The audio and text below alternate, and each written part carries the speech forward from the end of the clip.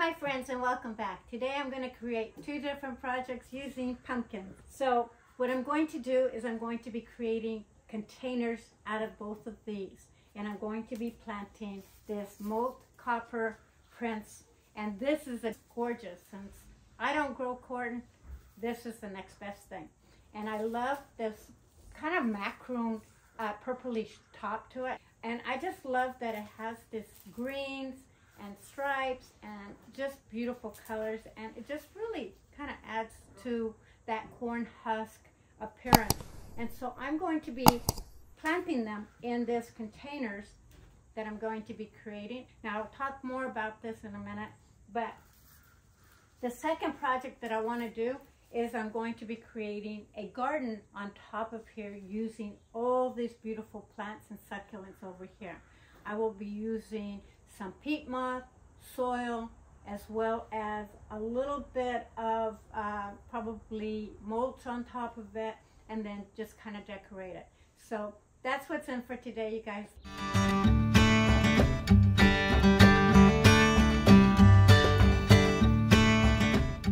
Now, once you open up a pumpkin and you carve all the inside, this pumpkin is going to deteriorate much faster than it would if it was never opened up.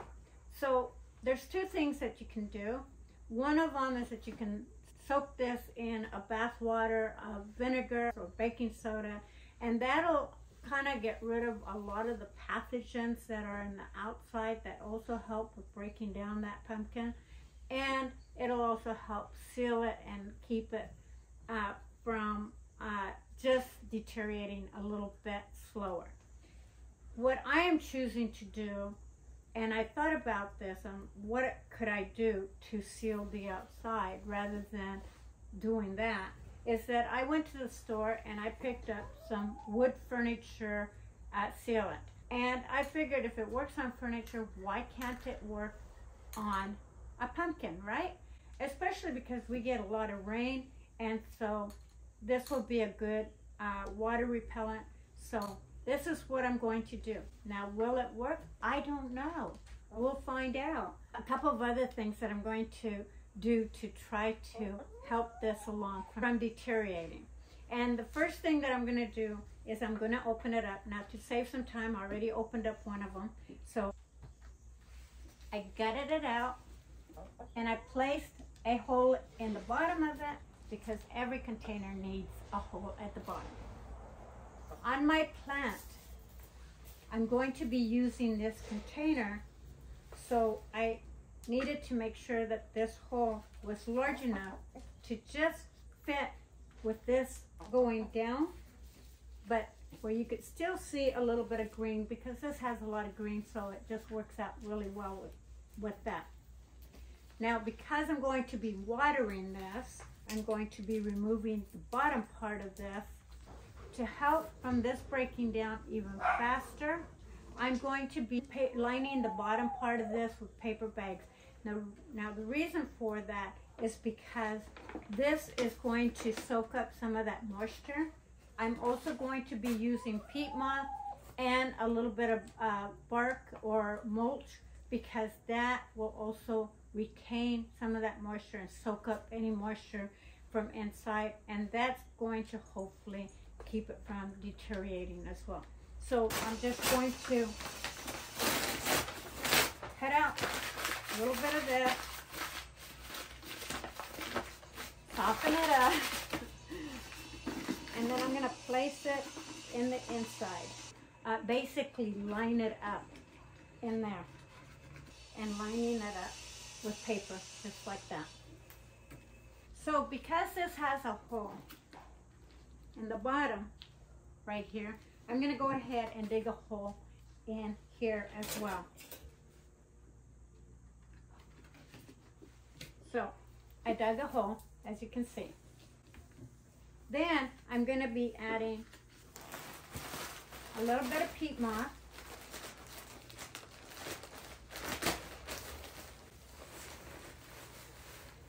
and I'm just going to add it to the inside. I forgot to grab my mulch, so let me go get my mulch as well. I got to get some gloves, keep from my Hands getting slivers. So, okay, so the next step, I put my peat moth in there.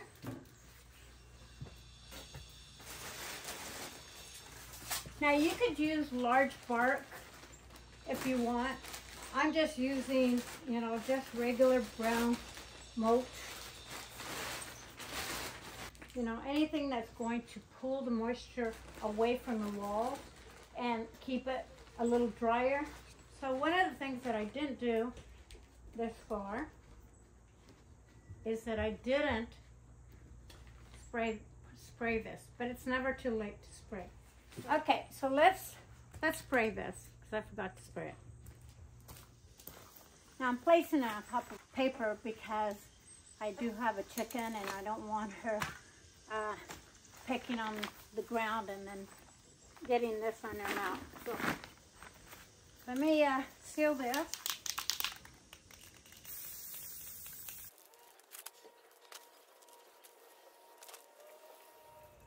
So while that is drying, I'm going to go ahead and carve this one out.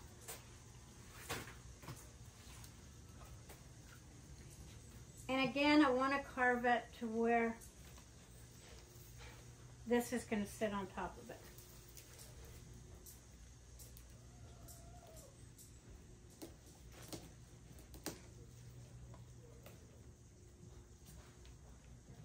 Let's see. I've got so many knives here because I'm just not sure which ones are going to work the best. Now, it's always a good idea to start small with your hole and then work your way into making it larger if you need to.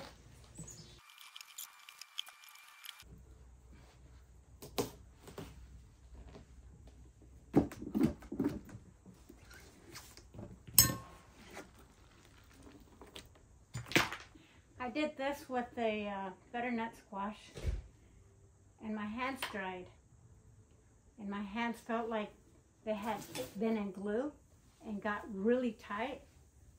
Made me wonder, would that be a good product to use as a facial? Think about that for a minute.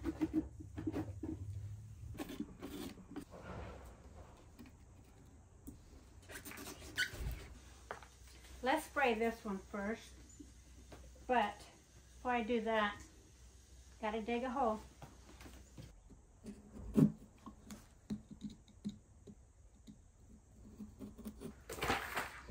That's done. It's empty. Got a hole on it. This time I'll spray it. That there.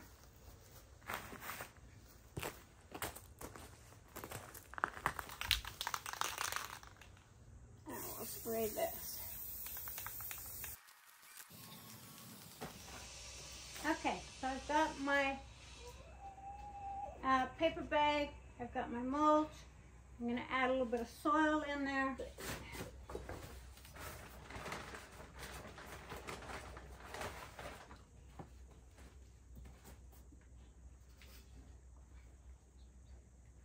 I will take this out. There we go. So now I'm just going to cut around this.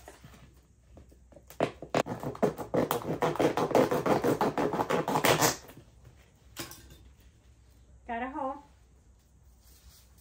Going to put this back.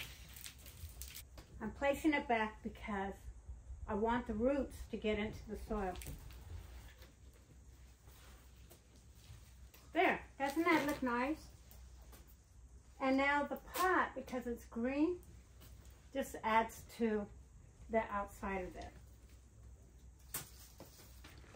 So as you can see, I've got my paper, I've got my soil, I've got the peat moth underneath there, as well as the bark.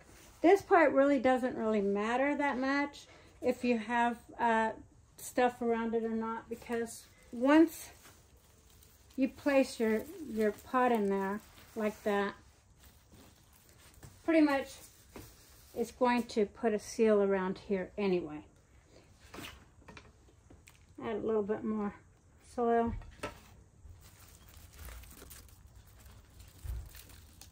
Add a little bit more soil to the inside. because you want those roots to have some soil.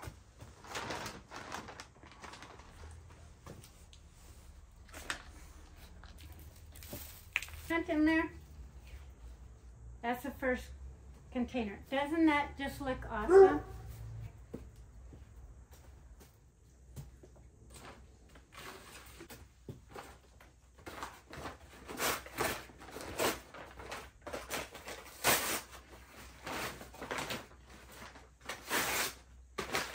Very soft.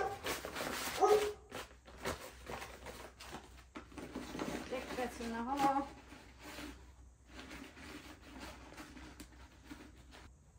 Now, again, what the peat moth is going to do is it's going to retain moisture. It's also going to draw moisture up to the plant and keep it so that I have to water it all the time, because this one may be outside in the elements, but it's kind of protected by my porch a little bit so it doesn't get rain on it specifically. So this will help with kind of retaining some moisture into the plant. And also the bark will do that as well. And then the paper bag, once again, is going to help draw that moisture from that pumpkin. And that way it doesn't start breaking down completely. It'll kind of help it, I think. Leave it in the comments below. Let me know what you guys think.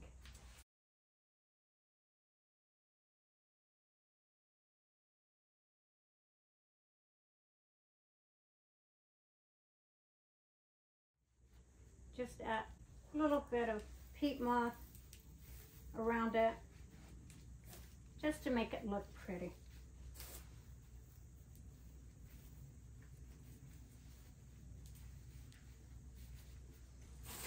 Now I recommend that you add water to it just a little bit. Not a lot, just a little bit. Okay.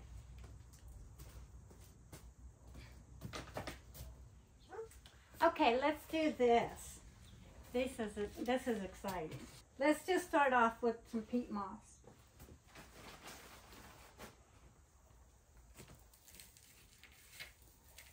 Now the peat moss here, I'm just going to create a little bit of a rim, and then I'm going to add a little bit of soil in the center part. To do that, I'm going to use some glue and just kind of glue it in there.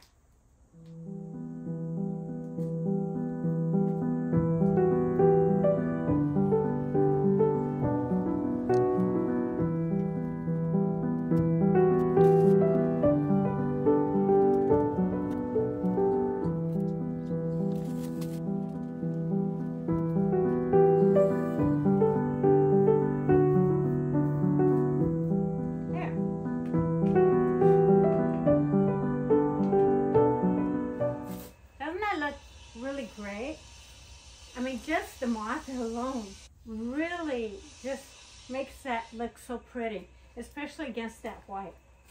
So what I'm going to use is I'm going to use cactus soil.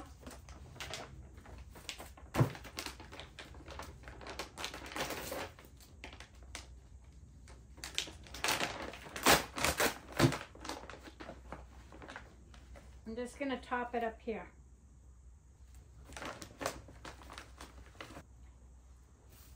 Okay, so now I can start building from there. I'm going to put my little cactus because I think this is just so adorable. And I'm going to save one of them.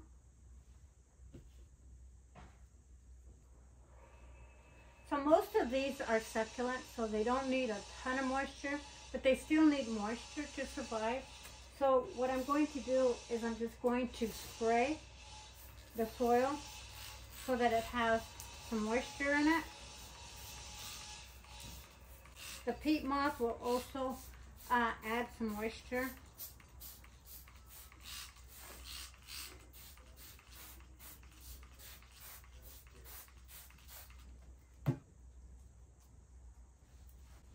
And then I'm just going to add a few little things to it.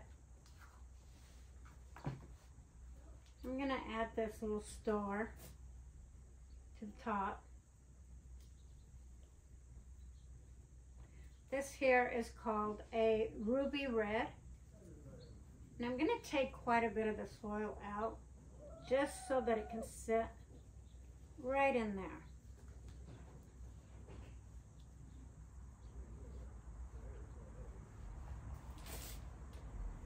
I'm going to add a little Buddha, because why not, right?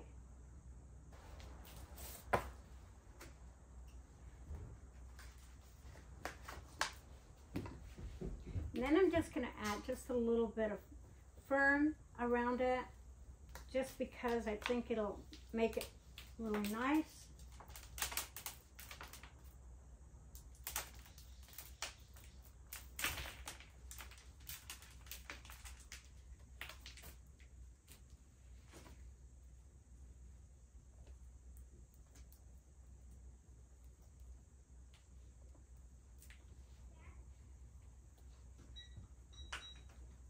That's just going to add to the height of it.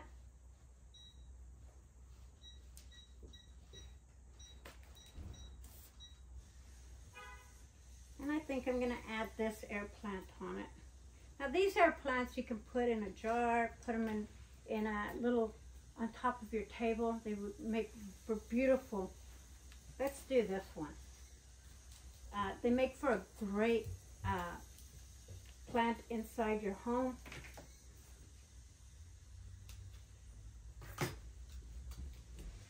I think I'll add that right there, because I think it's going to be beautiful right there.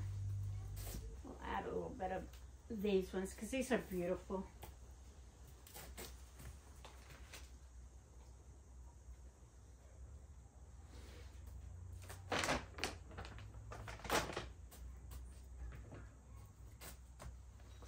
Now this one here, I'm just going to snip off, and I'm going to do it right where the nodes are, because that way they adhere to the soil, and then they'll grow roots. So it's really shaping up now, and it's really looking good. Now I am going to add just a little bit more moss over on this side. This side is going to be against the wall, so it's not going to really matter, but we'll put it on there anyway.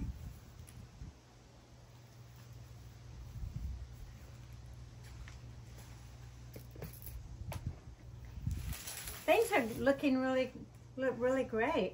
I've got my fern here. I've got my little air plant. Oops, it looks like I didn't quite get that out. I've got my air plant here. Now this doesn't really require water. Just every once in a while you spritz it, and that's good to go. But let me move that over just a little bit. Give it a little bit of spacing there. So I'm going to add a few more of these around, but I really love this succulent because if you really look at it from a different direction, it almost looks like this little frog legs. And I really like that effect. So I'm going to prop that up a little bit more. So yeah, it's really coming together really nicely, and I love it. I think it looks really great. I like the way the peat moss kind of hangs down, and just looks fantastic if you ask me. So I'm going to add just a little bit more to this side just to give it that hanging effect. Also on this side. Up, it's got a hold of me. So yeah, that's looking really nice. Now look at that from this angle, because this is the angle I'm going to be putting it in, and that just looks fantastic. Now this Transcentia, this hair will propagate really easily, but because I'm going to be putting it in soil, sometimes it'll take and root, but other times you need to give it a little jump start. So I'm going to use just a little bit of root starter on this one. And that's what I've done with the rest of them as well.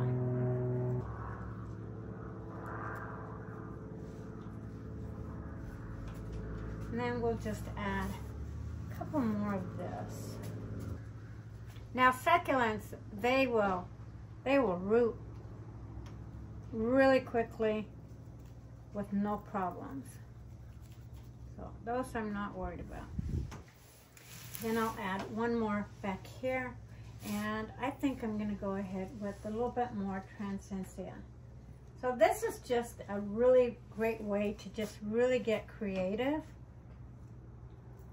and just let your imagination, you know, go wild with it. There.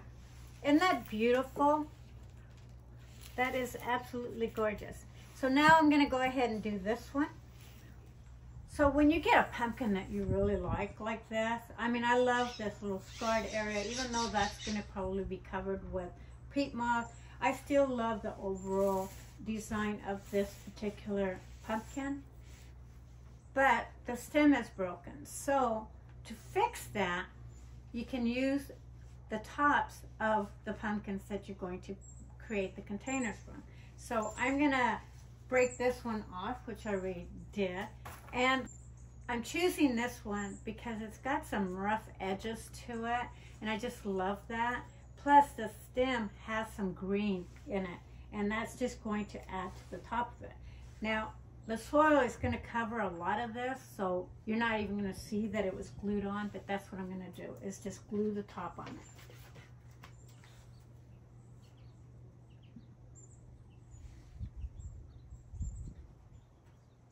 And you just place it wherever you feel it looks the best and makes more sense. And that looks about right to me.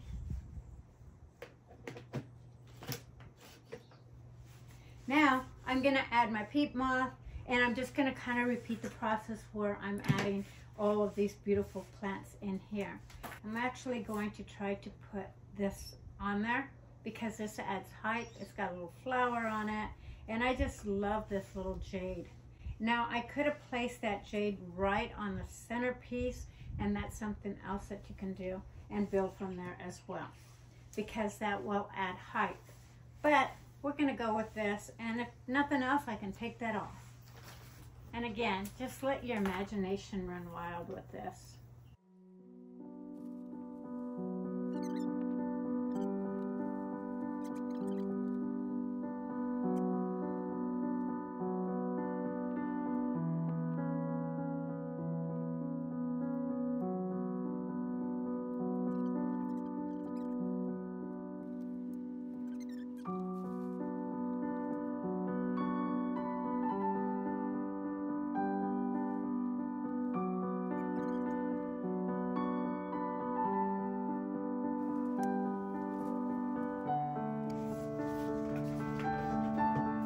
Okay, so there's my container right here. Now I'm going to add some soil on it and start building from there.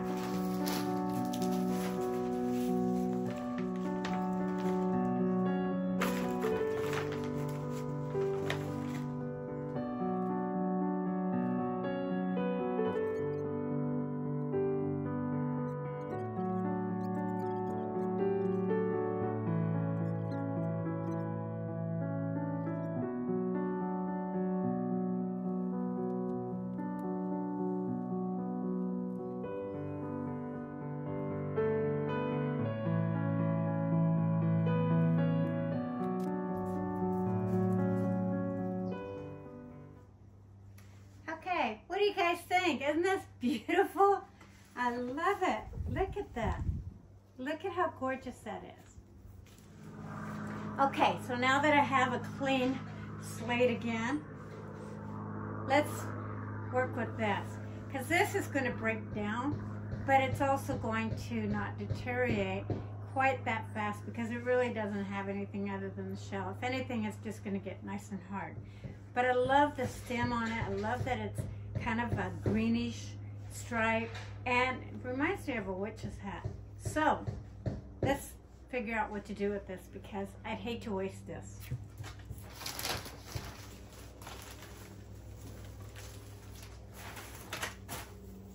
And just give it a really nice bright bed. Now I'm going to tuck that baby maybe right in there.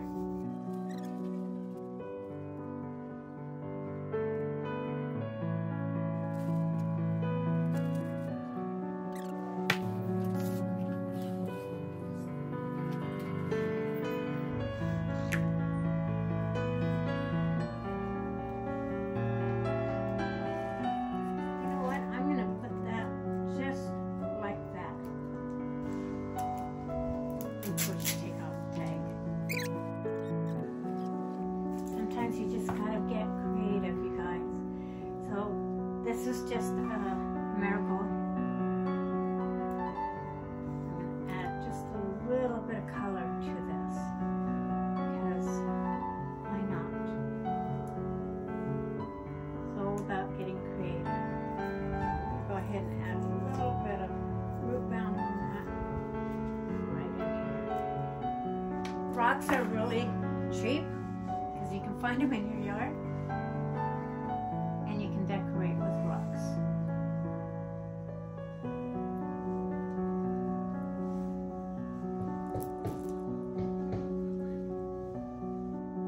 And to give it a little bit of water effect, add a little bit of glue.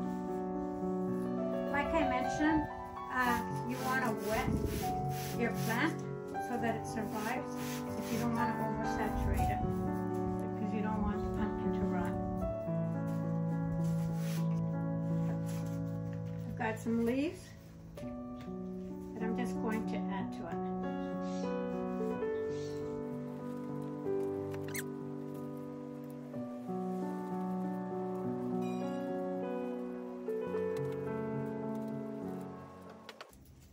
So tell me, isn't this just gorgeous? Oh my gosh. If you have leaves in your yard, you have peat moth. Peat moth is really relatively inexpensive. Pumpkins are pretty inexpensive. If you can go to your nursery and find, you know, something that looks like a corn stalk, why not put it together and make yourself something beautiful either in your house or to decorate on your porch. And I just have to say, there is no limits to creating. So I hope that you guys enjoyed this. I hope that you guys will create something, maybe put this into play for next year if it's too late this year for you. But you guys, with that, thank you so much for watching. Don't forget to get up, get out, and get active. And most of all, I love you and I appreciate you. So let me bring you really close and then I'll see you on the next one. Okay, so I spread them apart so that you can see them a little bit better.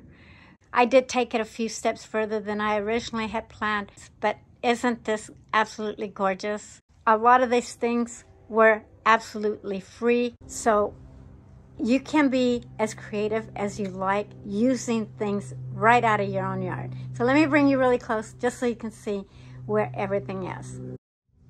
The first pumpkin, this one here, I added the little jade turtle. I had a crystal rock, so I placed it for a pond. I added a few stones from my yard and scattered them throughout. And then I added some Tradescantia, some succulents, an air plant, and a jade plant that stems up to a beautiful flower. And I also added a rock because rock represents solitude, it represents grounding, and I just love them. Circle around, and then I also added the one cactus.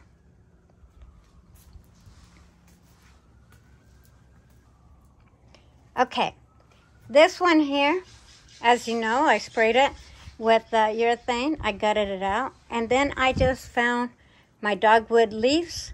They were on the ground. Put those in there. Then I added a couple of the coleuses that were right over there and up there. And I also added a rock for stability and pretty much just decorated around that to just bring it out more into a fall theme. And then, of course, look at how gorgeous this plant is. This is so gorgeous. And it just goes along with everything around it. You can place this in any direction because it is decorated all the way around. and it's just absolutely stunning. Then this one here you can use as a tabletop. I did have a shell, an abalone shell, and so the top of the pumpkin I used as a stem, as a centerpiece, and then I just added some marigolds to it. I added the fern and I left it in the pot because I think it just added to it. I have a little snail. I added some rocks and I just added some glue to make it look like a little river stream, and then added some succulents and of course the peat moss. And that in itself is absolutely gorgeous. Would make a great centerpiece for any table. Then again, here's the other one. I won't repeat it, what I said, because it's just, again, my dogwood leaves. I could have put one more here. You know, I may just add that later.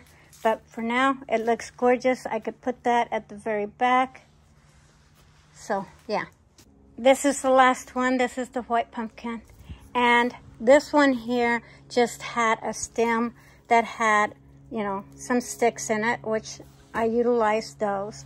I just used the Tradescantia, the succulent, the star, and an air plant. And then I did add a few stones from my garden, or my yard really. I added my little Buddha, an air plant, what I'm going to call as my frog legs, and a shell. Because I just think that that star, succulent, and that air plant just kind of adds to kind of an ocean theme. So yeah, so that's where that is. Anyway, you guys, thank you so much for watching. Let's go see what they look like on my front porch.